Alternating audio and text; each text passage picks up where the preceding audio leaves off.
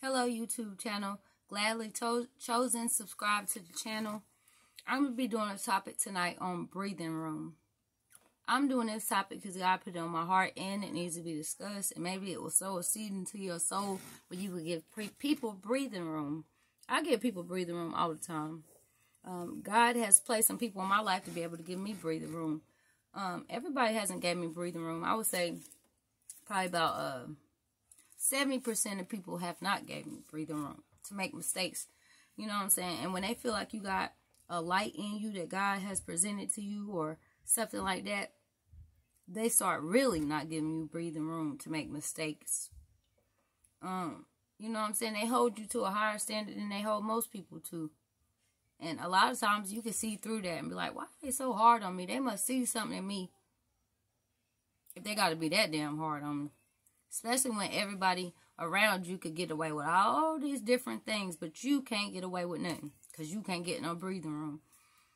I think when you can't get no breathing room from the people in the world, it's because you have something special in you or you really doing wrong. But if you're not doing wrong and you can't get a break,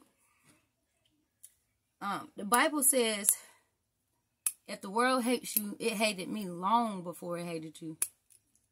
And a lot of times we could run across people that treat us so despicable and vicious and different things like that. And that's what that falls into.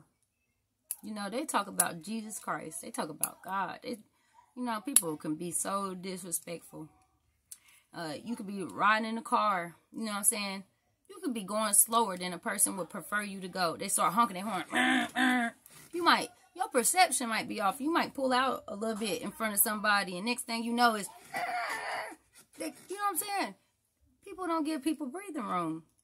You might go to the store and they say it's 10.80, ma'am, and you give them 9.80 just because you wasn't paying attention or anything. You got some stuff going on and you just, I said it was 10.80.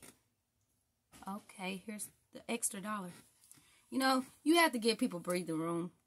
If you don't give people breathing room, God won't give you breathing room. The same measure you apply to others, He measures you against. So give people breathing room to make mistakes. And I swear it'll go a long way. The more you give people breathing room, the more you will get breathing room in your life. And say if you live till you 100 years old, from the time you came out your mother's womb to 100, you're going to make some mistakes. And you're going to want people to have leniency towards you.